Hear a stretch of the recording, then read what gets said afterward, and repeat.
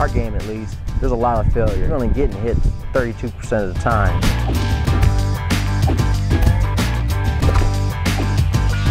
In a school setting, you're an F student. I mean, you're not passing any classes at that point. You got to learn to accept those type of things, and it's not just on a numbers basis. When you get cut from your first team, that doesn't mean it's over. And I've been in that situation. I played freshman ball my freshman year, JV my sophomore year. So I wasn't one of those guys who was playing varsity my freshman and sophomore year. So the only tip I can give you is just try to keep things in perspective. Whatever sport you're playing in, there's failure. If you can keep a perspective on that, you're generally going to be okay.